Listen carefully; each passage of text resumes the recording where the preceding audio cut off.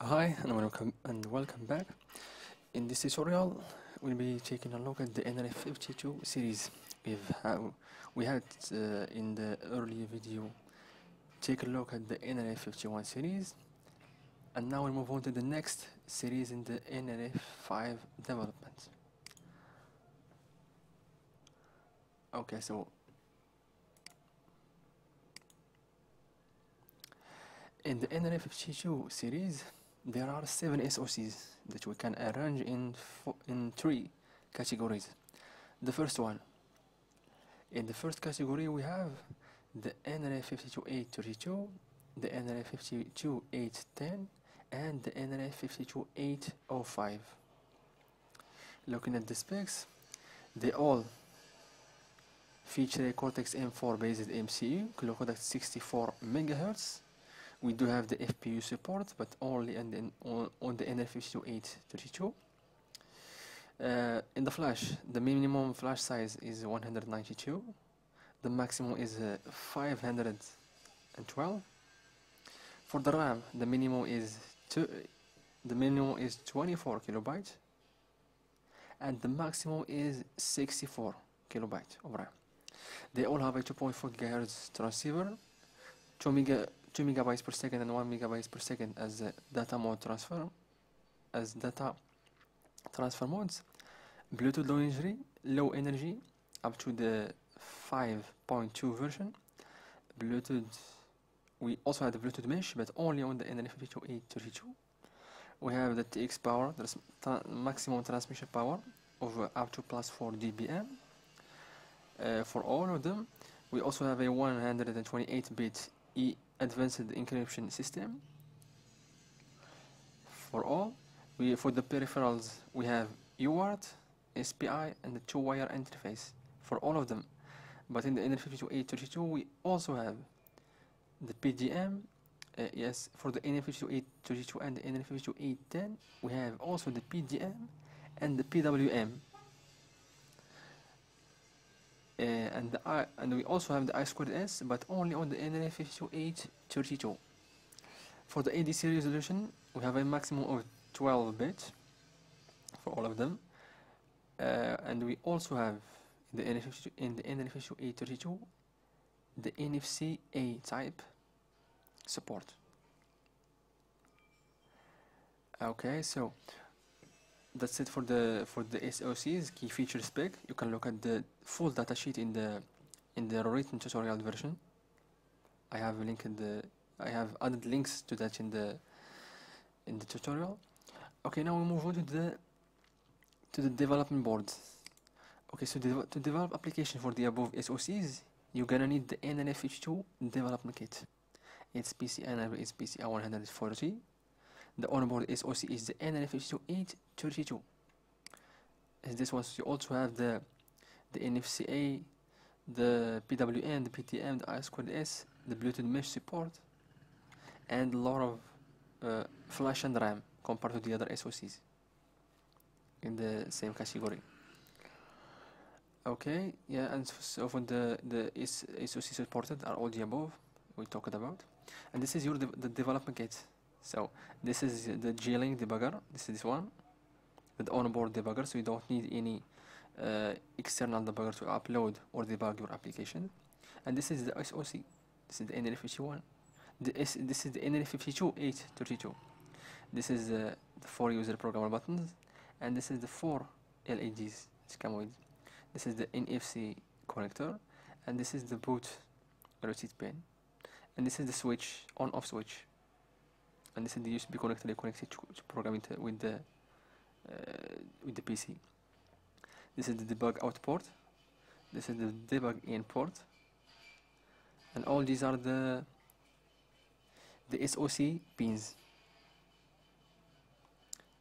Also here, and we have the power pins here. Okay, let's move on to the next category, which we have the nRF52832 and the nRF52820. Looking at the specs, they all feature a 64 MHz ARM Cortex M4 based. We also have and FPU port, but only on the nRF52 For the flash, the minimum flash is 256 on the nRF52 and the maximum is 512 kilobyte of flash on the nRF52 For the RAM, the minimum RAM is the 32 kilobytes on the nRF52 and the maximum is 128 kilobytes of RAM in the nRF52 For the data mode transfer, we have 2 megabyte per second, 1 megabyte per second, and the long range. Okay, for the Bluetooth low energy, yes, we have the Bluetooth 5.2 support. We have also the Bluetooth direction finding, which is a feature of the Bluetooth 5. Okay, we also have the Bluetooth mesh for both, Thread, Zigbee also for both, and a maximum of transmission power of up to plus 8 dBm. We also have the 128-bit advanced encryption system with the CCM mode, but only on the nRF52 On the nRF52 we have the same encryption but without the CCM mode. For the peripherals, we have the UART, SPI, two-wire interface on both, but in the nRF52 we have the PDM, the PGM, PWM, I2S, and the high-speed SPI. In the other side, in the nRF52 we have an additional peripheral, which is the quad decoder, but we don't have the high-speed SPI and the I2S and the PWM and the PGM. Yes, we don't have it there. For the ADC, we have a maximum of 10-bit resolution on both, not mentioned here. The NFC only on the nRF52 USB 0.2 for speed on both the nRF52 and the nRF52 we also have here we have in the nRF52 the extended temperature range from is for the industrial use, and this is where also we have the supply voltage on both, the 1.7 to 5.5 volt on both.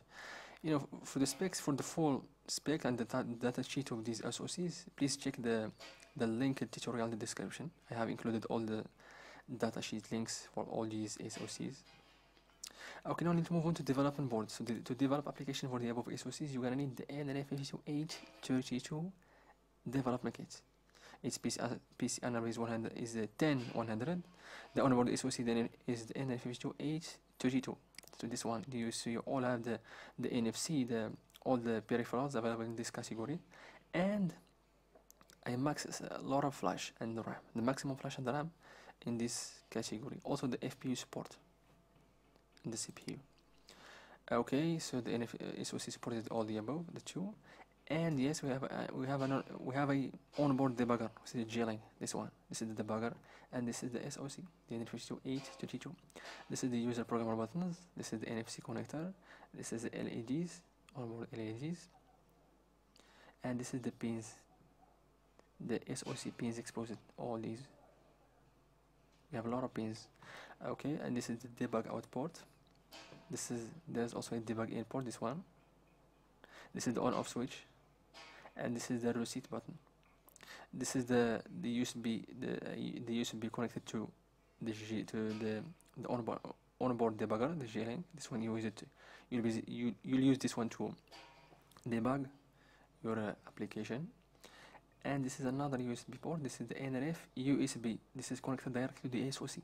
This is one for the USB full speed 2.0. Okay, so this is where you will be testing your applications, such as the keyboard, the wired keyboard, or the wired mouse, like the head. Okay, now let's move on to the other category, which features the nRF52H40 and the nRF52H11. Looking at the specs, we all have a 64 MHz IRM Cortex M4 on both, but in the nRF52H40 we have also the FPU support. Flash, minimum flash is 192 kilobytes in the nRF52H11, and the maximum flash is 1 megabyte. It's on the nRF52H40, a minimum RAM. a minimum RAM of 24 kilobytes in the nRF52 and a maximum RAM of 256 kilobytes in the nRF52 For the data modes, we have 2 megabytes per second, 1 megabyte per second, and long range on both. A Bluetooth low energy up to 5.2, Bluetooth mesh only on the nRF52 We have the thread on both, Zigbee only on the nRF52 and for the transmission power, we have a plus 8 dBm on the nRF52 and just a plus 4 dBm on the nRF52 For the encryption, we have a 128 bits advanced encryption system on both, but on the nRF52 we have a CCM mode also. But added to that, we also have the other encryptions, the RM's crypto cell 310 on the nRF52 For the peripherals, we have onboard DUART, SPI, two-wire interface, PGM, and PWM. But in the nRF52 we have also the I2S, the quad SPI. Yes. For the ADC, we have a maximum of 12-bit ADC. They all have a 12-bit ADC resolution. We have also the USB. We have the NFC only on the nRF52 Okay, now let's move on to development boards. For the development board, the first one we have is the nRF52 development kit. Its PCI number is 156, and the onboard SOC is the nRF52 This is the SOC. This is the J-Link debugger. This one. Debug out port, the debug in port, the USB for the debugging and the flashing of the firmware, and this is the nRF USB. This is the user programmer buttons. This is the NFC plug or connector, and this is also an additional chip on the board, which is this is a flash memory added to the board. So in case you need some flash, this is connected through the quad SPI to the SOC. Okay, so this is the on-off switch, boot receipt pin, and that's it. The next development board is the dongle, the nRF52 dongle. Its PCI number is 159. The onboard SOC is the nRF52 and it's this one. Please note, for this development board dongle, it doesn't have an onboard debugger. So the programming is done through the USB using the nRF Connect desktop app. That's it for the development boards. Now we'll move on to the softwares. The first one you need to get is the nRF5 SDK.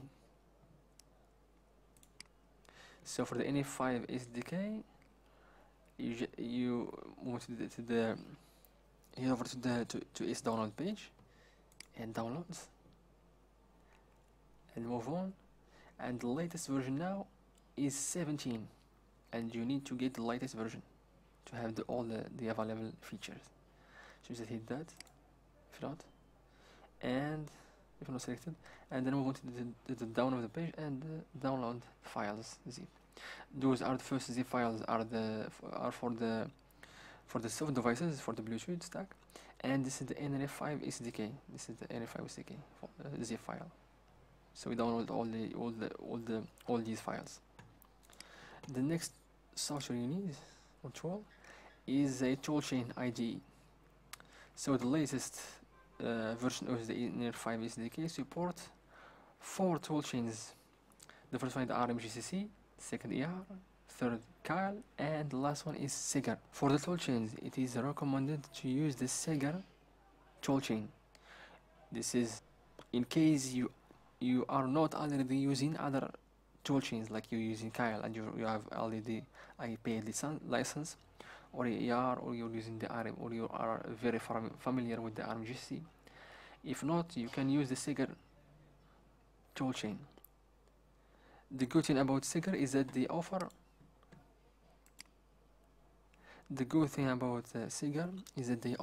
a free commercial license for the use with Nordic products. So you can use this toolchain for free for commercial use. Next one is the nRF command line tools. Please get this one.